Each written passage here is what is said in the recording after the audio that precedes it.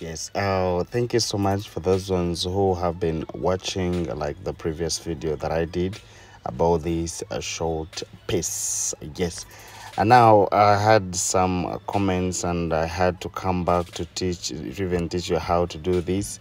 And please, if you enjoyed the other one, come and we enjoy this because now it is a bit different. That's how we always do here to make a change. So this is it.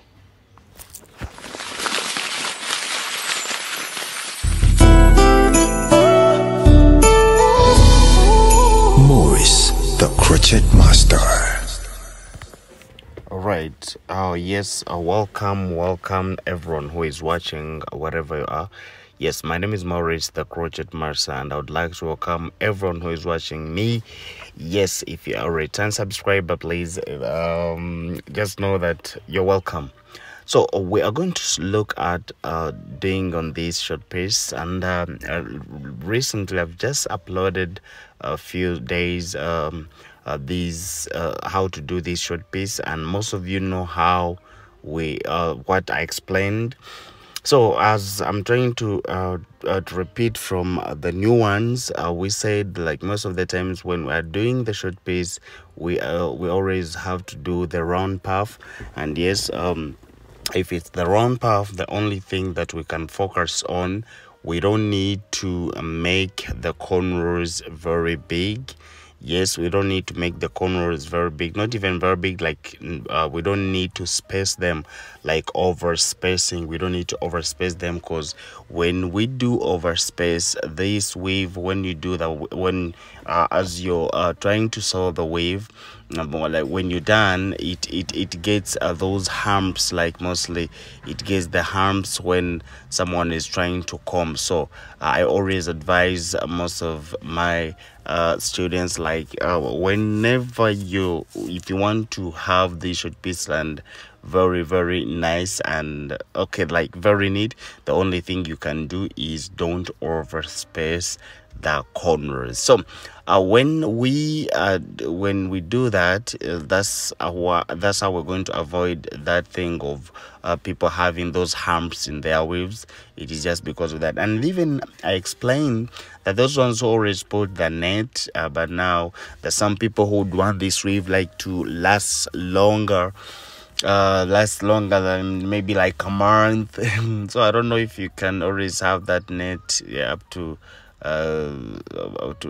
last it all, to have that net for all that long. I don't know, but it's accordingly, because some people over sweat, and others say that the short piece make like it brings the itching, but it is sometimes it is it depends. So how that those people who are not supposed those people who sweat a lot, and now when they sweat a lot, I think that that anti-itch oil that you always put on the scalp first, it gets done, and then the scalp gets dry, so you find like the weave, it's going to start itching you. So those are most of the times the reasons why like those short pieces eat them. And even the quality also matters. So now as we're doing all this, as I explained, we need to make our lines very we need to make them packed, so as we're going to be watching in this video.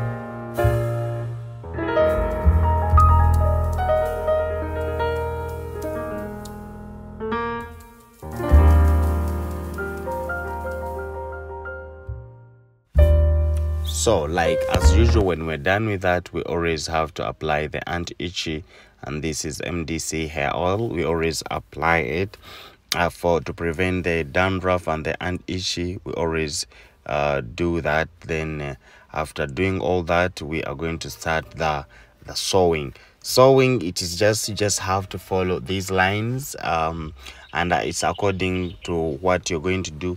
Most of the times those people, like now the previous short piece, it was all flat, so you don't need to like to put a lot of layers since it is flat down. Remember, you just have to cut all those pieces. So the only thing you can do, you can just pull, or you can just sew the layers that you that are very fine. If you cannot see the cornrows inside, you know, because there's some people who put on just because they want their weaves to be enough for the head, and then they try to put the like one layer, and then you find the cornrows are showing. So those are the things that you need to avoid. So when you do that, you just have to keep on adding the layers, the weave accordingly. So now today I'm going to have like this French cut. So it means if I'm having the cut, it means like on top is supposed to be somehow a lot, and then on the sides are going to be small. So if I'm using on the side, both sides, so it means if I'm using like one layer on both sides, it means now on top it's going to be like 2 or 3, according to the volume that I want my French cut to look like. So all that depends, and still even to some people it depends. So some people, we have like these let's say like celebrities, like the musicians, those on the way you have to do them. And then these corporate people, like office people, they can also have these French cuts, but the cutting differs. Like you just have to do it differently. Even the colors matter. So that's why I'm like, yes, if we are trying to do this kind of, don't look at it and you feel like it's too much, maybe for you cannot do it. Those ones who are corporate, no, you can still do it, but the only change is it is the trimming. Yours maybe might be like a small French, and for these ones, for them, they're fine, they can do these like the French that has got the volume, like especially on top. So that's how it is.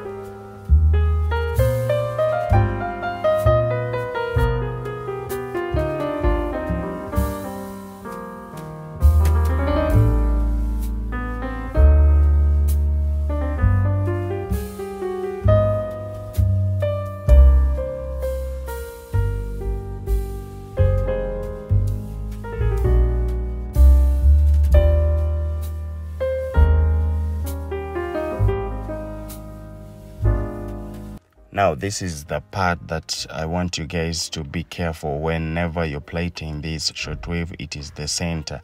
Like most of you guys, you find like after plaiting a client, they feel that pain here in the middle. Please, if the client starts feeling that, I would advise at least you unplait that center, you redo it again, because mostly like those short pieces that don't have the center closures, they always bring that pain. But it's just according to how we always saw, like if you over pull this thread, there's the way it stretches the skin, the scalp, and then you find someone start feeling that pain. And if you leave those clients to go with that pain, trust me, at the end of it all, when they are plaiting their hair, they might lose them. So it is very, very, very, very important to make sure that the center you focus most of the like try to ask them on how they feel. If it's painful, please try to unplait and you redo that place, because it is very important. So I think that was the most important that I wanted you to know that I didn't even talk about on the other previous video, but it's very, very important. So now let's see how it's going to be. I don't have much to say, but all I can say, guys, I love you so much. Big shout out to everyone watching me in United States of America, those one in UK, those ones in German. I have a lot of friends in Nigeria, Ghana, and Nairobi, Kenya. Yes, I love you so much. Yes, so big up, see you. And I cannot forget those ones in South Africa, Zambia. Yes, we love you. Trinidad and Tobago. Much respect. Bye bye. See you in my other next videos.